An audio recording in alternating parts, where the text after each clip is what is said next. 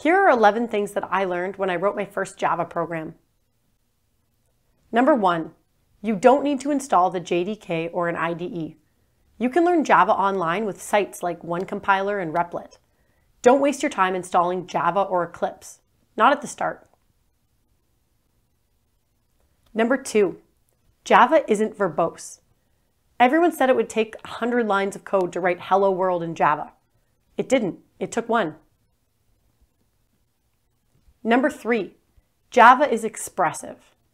Java has way more built-in features than languages like Python or JavaScript, but that doesn't make it hard to use. All these features are easy to access because Java is so expressive.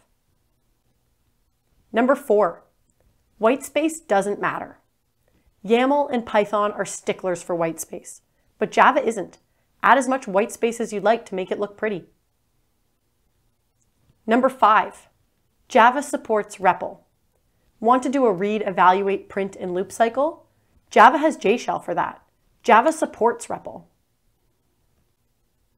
Number 6, Java is case sensitive. Some languages don't care about case, but Java does. If you get the case wrong, your code won't compile. Number 7, semicolons are required. Semicolons aren't actually required in JShell, but everywhere else they are. A good rule of thumb, statements end in semicolons. Structures and flow control elements don't. Number 8, text goes inside double quotes. In HTML and JavaScript, single quotes are the norm, but not in Java. Text strings in Java go within double quotes. Number 9, Java uses dot notation. To chain objects, properties, and methods together, Java uses dot notation. Most other programming languages do as well.